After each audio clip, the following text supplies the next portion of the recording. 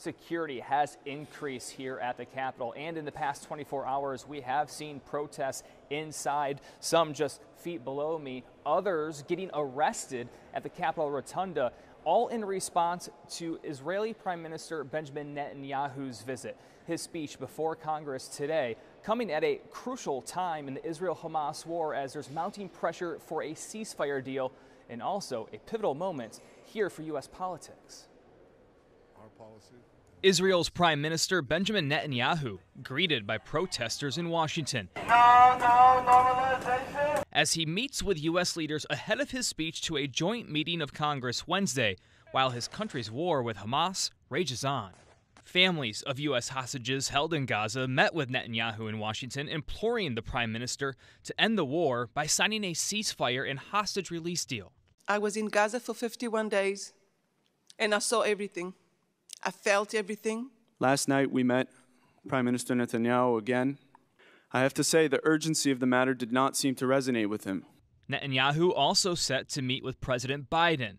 Their relationship strained, with some in the Democratic Party expected to boycott or miss the speech, most notably the new presumed Democratic nominee, Vice President Kamala Harris. An aide said the vice president has a previously scheduled event at the same time. The gravity of the situation cannot be overstated, and yet Kamala Harris will abandon her seat. I am skipping this address because Netanyahu has undermined the peace process. I see him just wanting to continue the war for his own political future because he is facing criminal indictments.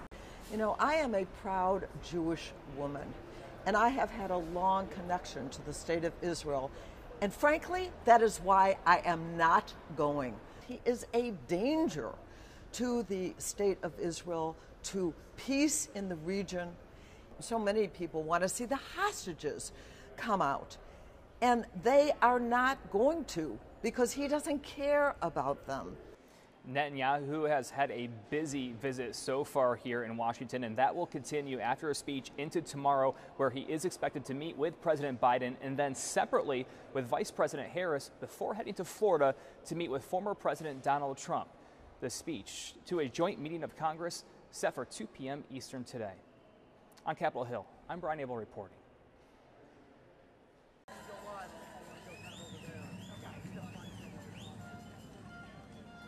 We have an update.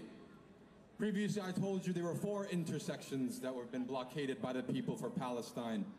Now it's 5.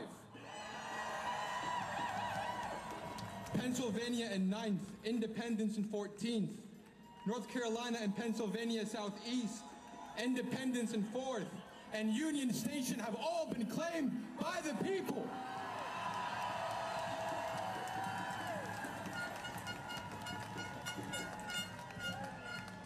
All I'll say is stay tuned. More to come. We're all here for the same reason, right? We're all here for lives that are suffering and being lost. So specifically, my motivation is that these kids who are no longer with us would have at least a few last words in the fact of their appearance, and that they would not be totally forgotten.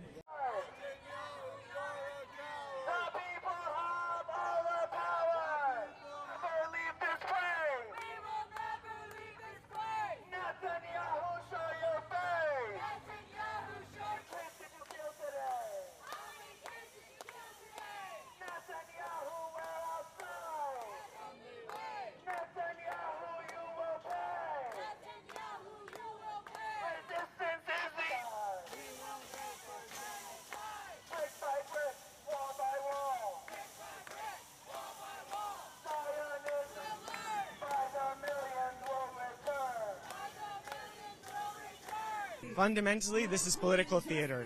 Netanyahu knows how to play the audience in Congress. He's here to make reassurances to them that everything is under control. But and the people around the world have seen very clearly that things are not under control. They have been unable to achieve their objectives. What they've done instead is indiscriminately targeted civilians to try and break the spirit of Palestinians. That's what everyone is out here in the streets to say, that fundamentally you should not be taking these people at their word. They're proven liars. Ultimately, what their objective is to ethnically cleanse Palestinians from their land and to continue the process of settlement expansion that has been declared illegal under international law for decades.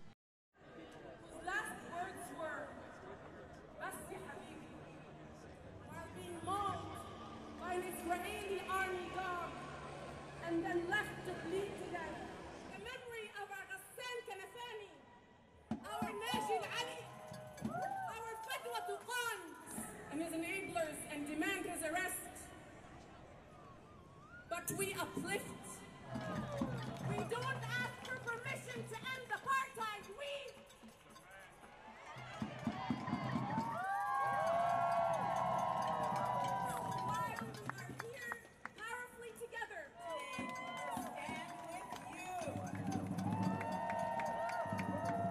It's really clear, and it comes out most clearly, I think, in the story of the arrest, where I was leading a prayer, and it's called the Shema. It's like a central Jewish prayer that is really the essence of saying that God is one, which means that all humanity is one, and that we need to treat each other as if we are all one. If that's the case, how can we not stand up when there's an attempted genocide? How can we not stand up when we see Palestinians being treated the way they are treated?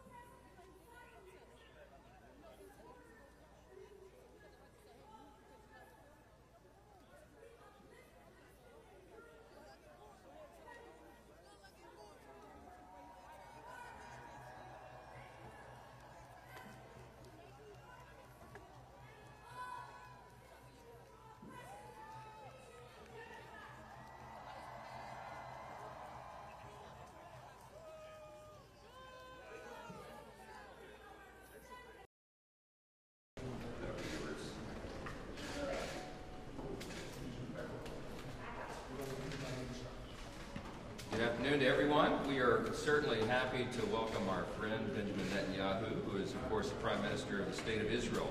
This is a very important time. Our bipartisan congressional leadership recognized it as such and invited him here because our dear ally Israel is in an existential fight for its very existence, and that fight extends to every one of its borders. Today, the Israeli people are working to defeat Hamas following, of course, the horrific massacre on October 7th. They're having to ward off Hezbollah in the north. They're having to respond to Houthi attacks in Tel Aviv. And they fended off a historic watershed direct attack from Iran itself, a regime that is allied with Russia and China. The threats Israel faces are not only kinetic.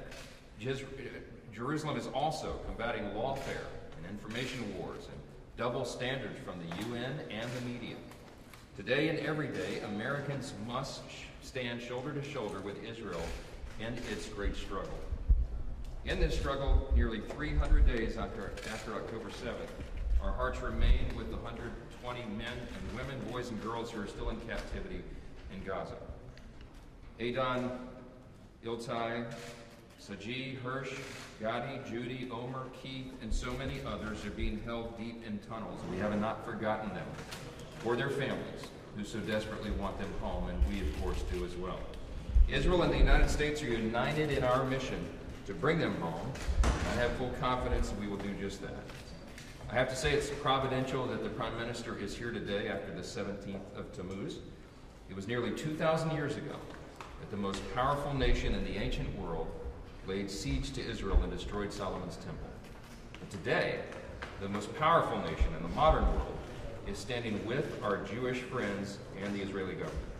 I'm certainly eager, as we all are, to hear from the Prime Minister, and as we hope that this 17th of Tammuz marks the last time the Jewish people lament destruction so that they can live freely and securely in their ancestral homeland.